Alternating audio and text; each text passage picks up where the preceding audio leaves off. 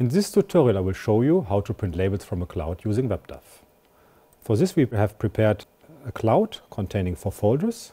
These folders are required for standalone printing, like with the SD card or the USB memory stick. The next information we need for cloud printing is the web address of the cloud server that we can find here on the lower left. This information is required in the printer settings under storage. Here we key in all the information for the cloud connection, like the URL and the credentials. Once the connection is successful, we'll get a cloud symbol here that tells us that the connection is made with the cloud server. So the next step is to send a label that we have prepared and kept label S3 light here. Now we send this label through the memory card function to the printer.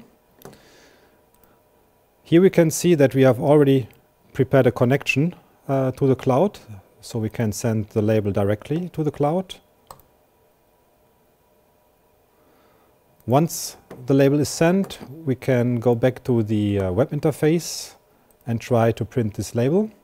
Under storage, load label, we see the label, so we can choose it, and now we can print.